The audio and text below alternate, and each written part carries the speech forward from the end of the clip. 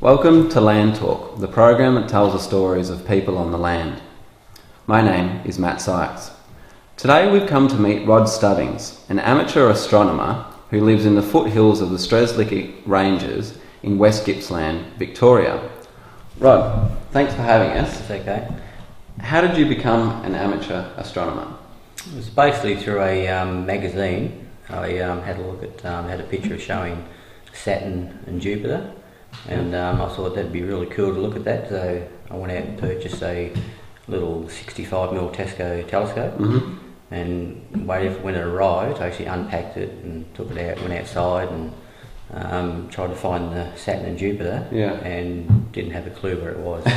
Tried to focus on the stars, and it was just no good. So so then I thought, well, I went to the newsagents and I bought a book on astronomy without a telescope. So that basically told me where what the stars, the name of the stars, where the Southern Cross was, the pointers, and then I learnt my way around the whole sky. Right. And eventually I found Jupiter and Saturn.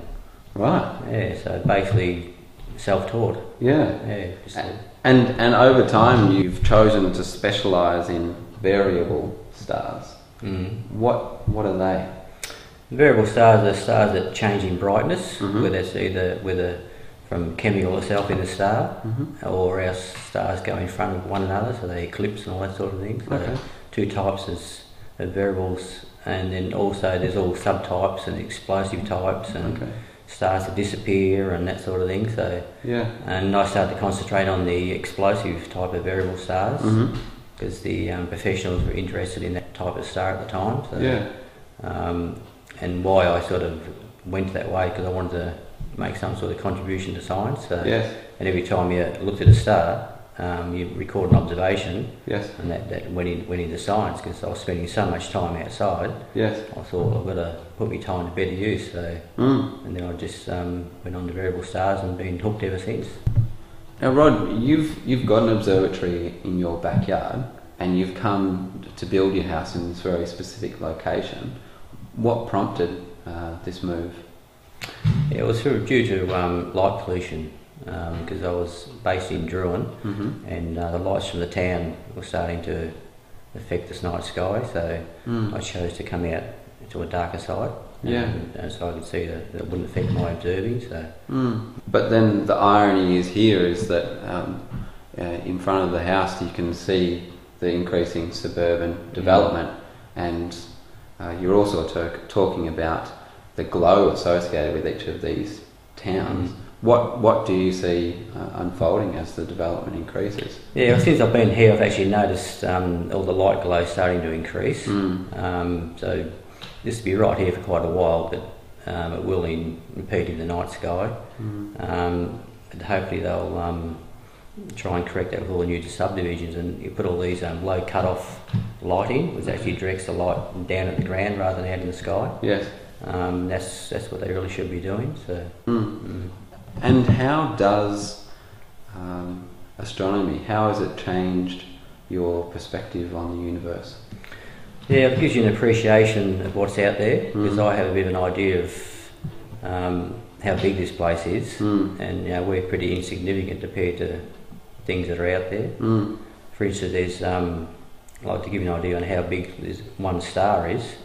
They're just one of the largest stars they've found so far.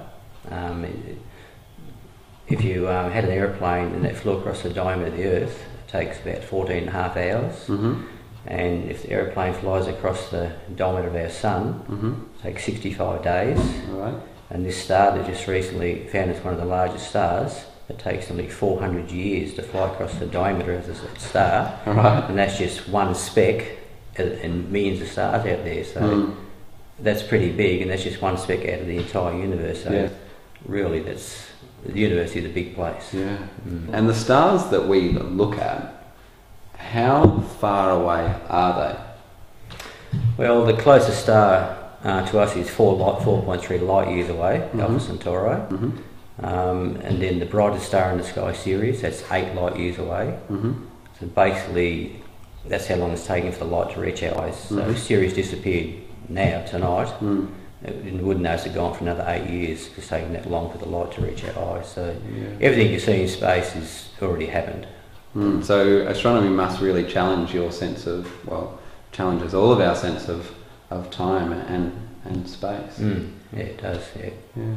How has astronomy actually influenced your life patterns and your daily routine?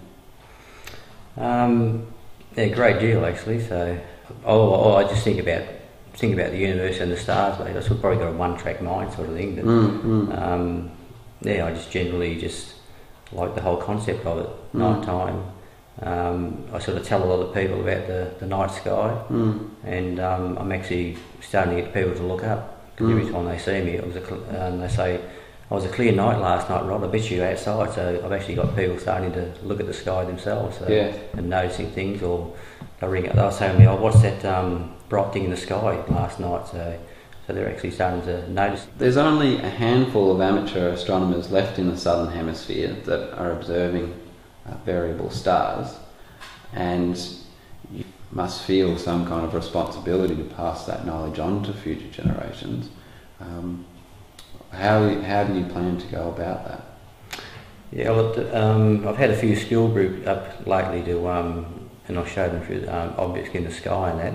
And I know there's a lot of interest out there. So at the moment I'm building a larger observatory to cater for that. So, and I want to get funding to try and get a bigger telescope. If you're going to invite people up, a nice big telescope to look through it, it's sort of can be more appealing. So for the future, that's where I'm looking at, to invite the public up and just to show people the night sky, because there is a lot of interest out there. And what kind of things can people do? What kind of things could suburban parents do with their kids in their own backyards? Well, even with binoculars, you can actually see Jupiter's moons with binoculars. Okay.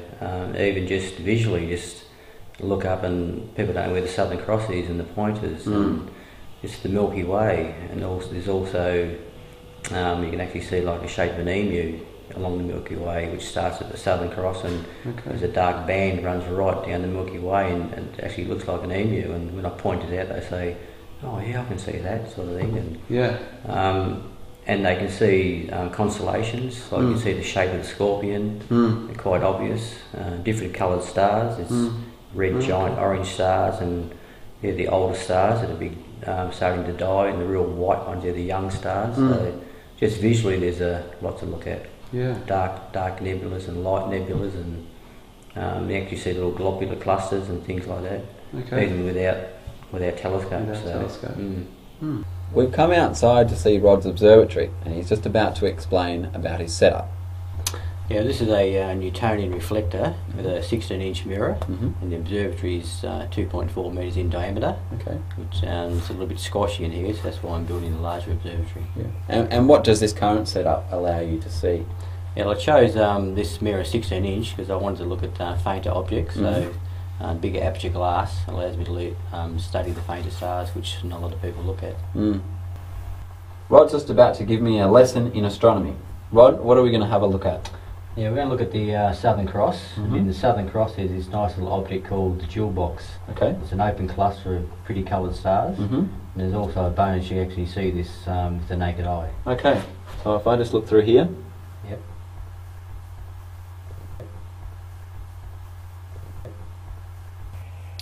What we've experienced tonight is someone whose passion has become an obsession, and that obsession has led to an extraordinary contribution to science, even resulting in the reclassification of stars.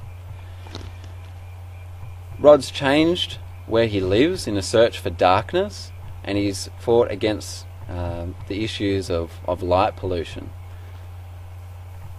But I think the simple message is that he's encouraging people just to look up and to become more aware of everything around us. My name is Matt Sykes, and this has been Land Talk.